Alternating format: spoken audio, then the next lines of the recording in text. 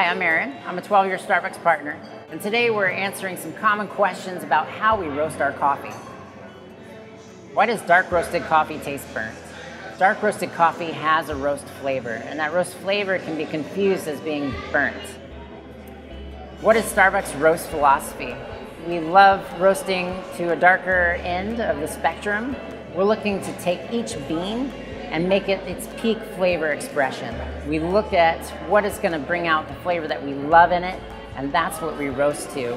Why did Starbucks begin roasting coffees in the lighter end of the spectrum? We figured with our 45 plus years of experience roasting coffee, we could do light roast too. And we did it really well. We roasted our blonde lineup, which was Veranda and Willow.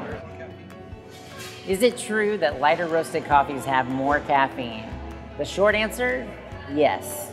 The long answer is that that amount of caffeine is probably not going to affect you like you think it might. What are some of the common characteristics of different roast profiles?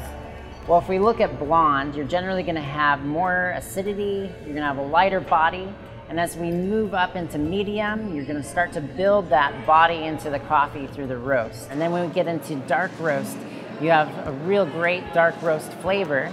You have more and more body up to a point and less acidity. Thanks for watching. If you have more questions, please visit us at 1912pike.com or on social at Starbucks.